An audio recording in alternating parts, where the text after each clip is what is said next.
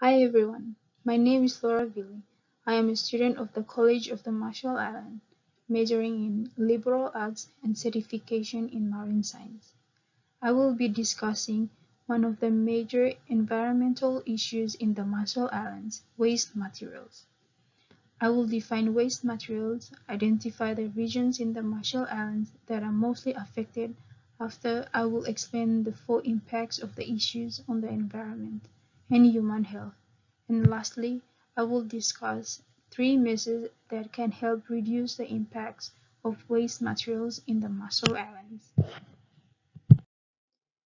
So, what is waste materials? Waste materials are any substances that are thrown away after primary use or unwanted, such as cardboard, paper, plastic, glass, organics, and metal. There are also two other special forms of waste, known as e-waste and hazardous waste.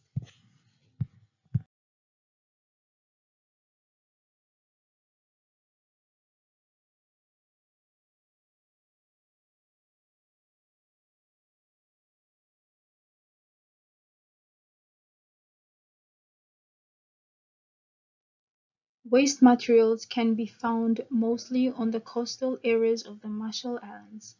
This occurs because of poor waste management practices and the improper disposal of waste materials by individuals.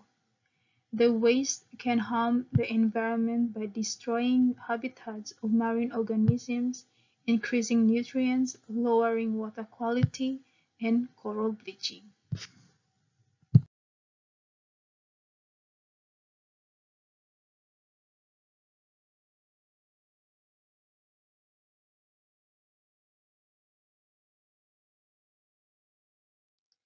Disposing of waste has huge environmental impacts and can cause serious problems. When organic waste decomposes, carbon dioxide and methane gas is created. Both carbon dioxide and methane are greenhouse gases, which contribute to global warming and climate change. Plastic waste, when entering the oceans, can kill seabirds and fish, which they can mistake it for prey, and is consumed by humans in the form of toxic microscopic particles, now found in all humans. Microplastics entering the human body via direct exposures, through ingestion or inhalation, can lead to an array of health impacts, including inflammation, genotoxicity, oxidative stress, hypotoxia, and necrosis, which are linked to an array of negative health outcomes, including cancer and cardiovascular diseases. There are three methods that has been utilized throughout the world. Reduce as the first. It is the decreasing of plastic usage. This can be easily practiced by replacing convenience stores buy from plastic to paper bags. Another method would be recycle. It is the innovation of used plastic materials. One way in which plastic can be altered would be by making plastic bricks, which then after enough bricks could be used to create an individual zone.